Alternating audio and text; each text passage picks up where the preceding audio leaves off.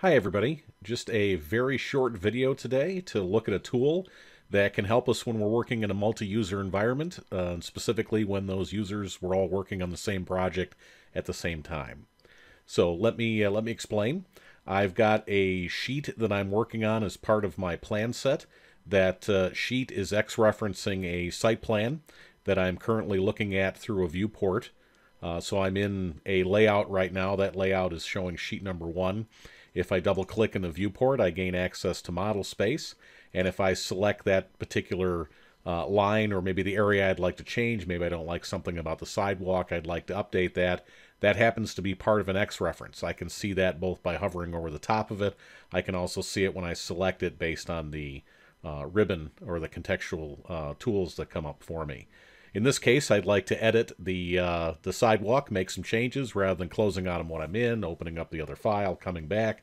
I've got a very convenient tool here that I can say edit reference in place.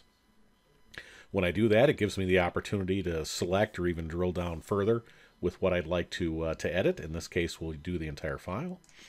So we'll click on OK, and it comes up and it tells me we're sorry that XREF cannot be checked out for editing because a file lock, already exists on the drawing.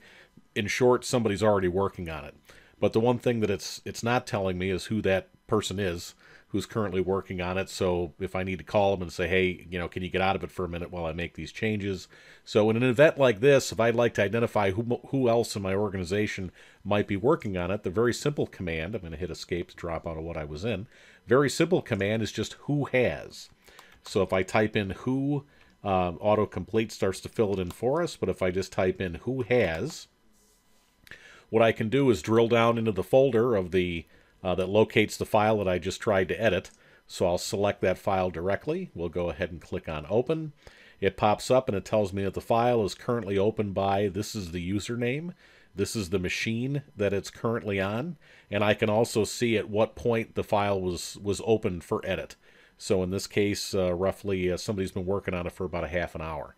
So we might be able to glean, how long somebody's been in it. Maybe they just opened it. Maybe they've been in it for a while. Maybe they, left it open while they went to lunch. A lot can be gleaned from even just this helpful information here.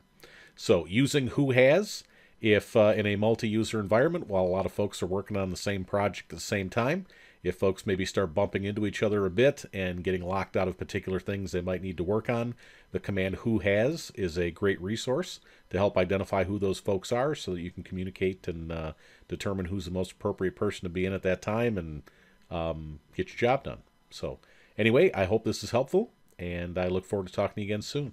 See ya.